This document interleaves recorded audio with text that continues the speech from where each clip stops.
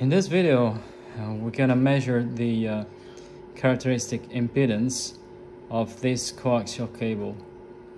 I bought this from a surplus dealer. It should be a 50 ohm coax cable, and I just put now a BNC connector, and still I don't know exactly what to do with the cable, if I will make jumpers or if I will take this thin convenient cable for portable operations. But anyway, there is no markings on the cable. Okay, so I want to make sure this is a 50 ohm cable. We're gonna use a method which has been already presented or shown by Peter of TRX Bench. He's got a very nice channel, by the way.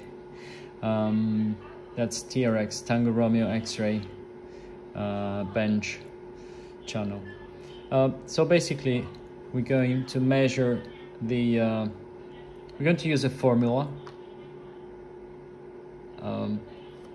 a simple formula, which I'm going to show now. The formula is this one. It's very simple.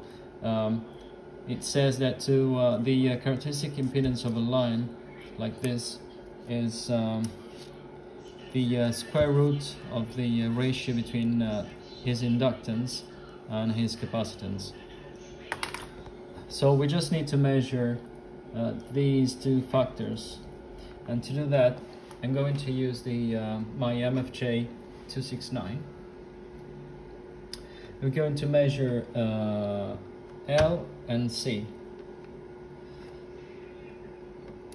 So let's switch it on, and I show you on the display that it will measure coax loss, capacitance in picofarads, inductance in microhenry. So we start with inductance. So let me connect the cable. Okay, I put a short at the other end because we want to measure the inductance now of the line, and I have connected. By the way, it doesn't matter how long is the cable, because it's always a ratio. So if the inductance will be larger because of a longer piece of coax, capacitance will be larger in the same manner, so the ratio will keep constant. So let's take note of the inductance. Let's say we are, let's go for I don't know, let's go for a round number like 2 microhenry. So I'll go up in frequency until I hit 2, a little bit down. Okay, I've got 2 microhenries. So I'll take note. Obviously I have to be at the same frequency. Okay, the frequency now I'm using is 2.31 megahertz. I'll take note of that just in case, because this shifts a little bit. Anyway, it's not critical to measure, I'm doing it anyway. The inductance is, let's take a note of the inductance, is 2 microhenry. Okay, now we want to check the capacitance. To check the capacitance, we no longer want a short, so I have removed the short here at the other end, and we check for capacitance. So as you can see, the frequency has shifted a little bit, but as I said before, it's not critical. So we read 730 picofarad. So 7, we'll take note of that, 730 puff. Now we do the ratio. Obviously we need to take account of these different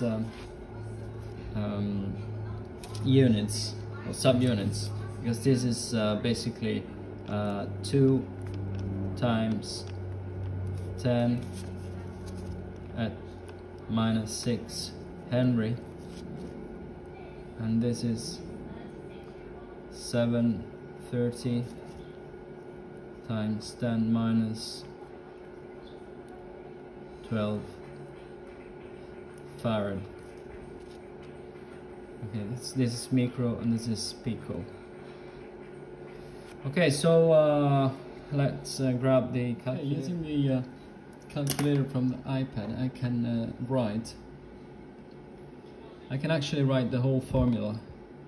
We do it in steps. So we take 2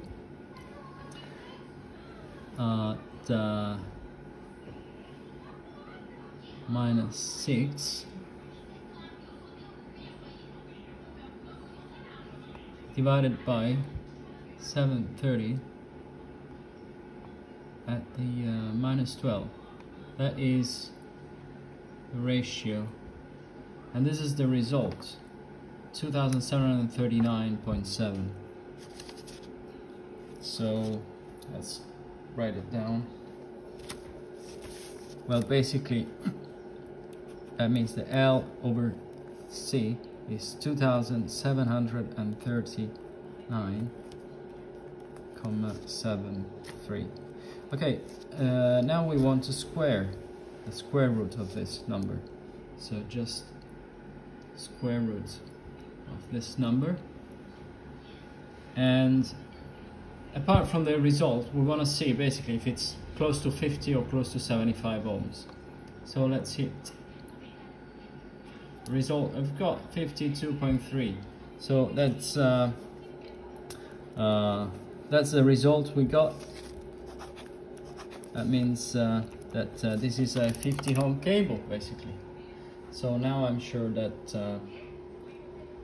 this cable, I can work with this cable in my operations for here on the bench or outdoor with the radios, which are 50 ohm.